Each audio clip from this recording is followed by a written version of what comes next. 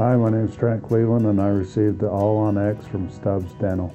My old teeth, I wouldn't smile, I was limited on what I could eat and what could happen.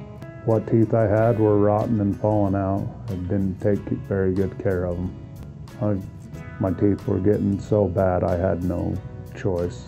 It was eat baby food or come and get something done. So when they did the surgery, they got a lot of infection out. Well, my mouth doesn't hurt constantly, so I'd say my health improved by not having mouth pain, and felt good to actually not be worried about when I'm talking to somebody, having to worry about, oh, what are they going to see or what are they going to think, because I was missing half the teeth up front anyway.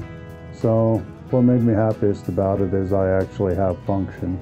I can eat, even with the temporary teeth, I can still eat a lot more than I was capable of with the teeth that I had in my mouth beforehand. Probably the biggest surprise is I didn't realize how self-conscious I was about my teeth until I actually got proper teeth that look normal, and I don't feel like I have to hide my teeth when I speak, or from everything I've seen with people who have dentures compared to the all-on, they lose all their bone mass in their jaw and then their smile never looks right. So I'd go with the All-On 4 or All-On X for the simple reason that it's going to last far longer than dentures. I'm not going to have surgery again to not have my jawbone deteriorate. Once you commit to doing the All-On 4, I'd do top and bottom at the same time.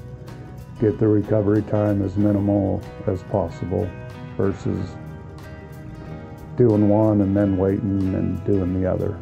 So personally, I'd just get them both done at once. Hi, my name's Trent and I love my new smile from Stubbs Dental.